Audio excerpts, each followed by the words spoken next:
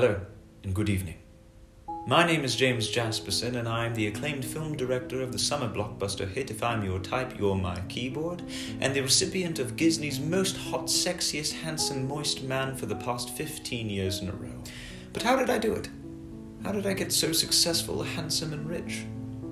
Well, I'll let you in on a secret. I'm not. You just think I am. And that's because I've altered your reality. You see, I found the person who dreamt up this entire universe, and I went back to the childhood in their reality. Once there, I broke into their house and whispered to them while they slept all the accomplishments I would like to achieve in their dreamscape. Now hold on, James, I hear you say. That sounds illegal. Well, it's not. If you check the news right about now, you'll see that the United Nations have collectively agreed that I am legally above the law. I'm living out my wildest dreams. It just so happens that I'm living them in other people's heads. I have existed and altered dozens, if not hundreds of dreamscapes. I've lost track. How? I'm a lucid. But what is a lucid? How does any of this work? Essentially, when you go to sleep, your dreams are populated by places, people, and experiences, almost like a fully functioning reality of its own. Well, it turns out, it is a fully functioning reality of its own, and it's all up there, inside your head.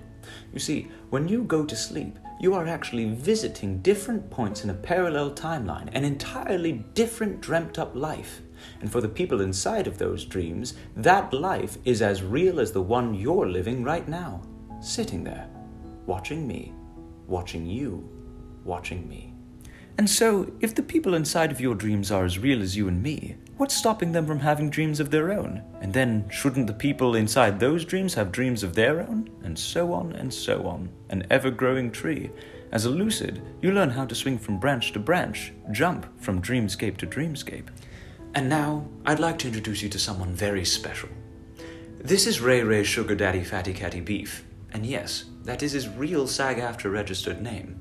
Do you see what's in his hand there? An apple. Wasn't talking to you, Ray Ray.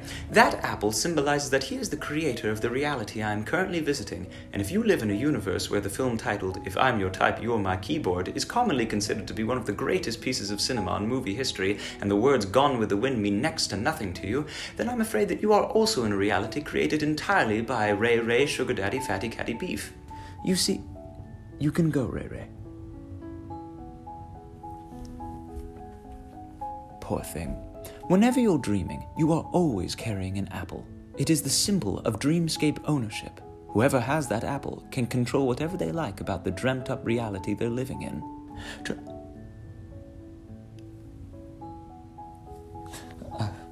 Try it tonight, and you'll see that the sky is the limit. That is, if you want there to be a sky at all. And all that is just scratching the surface of what becomes possible when you learn to become a lucid yourself. Want to learn more?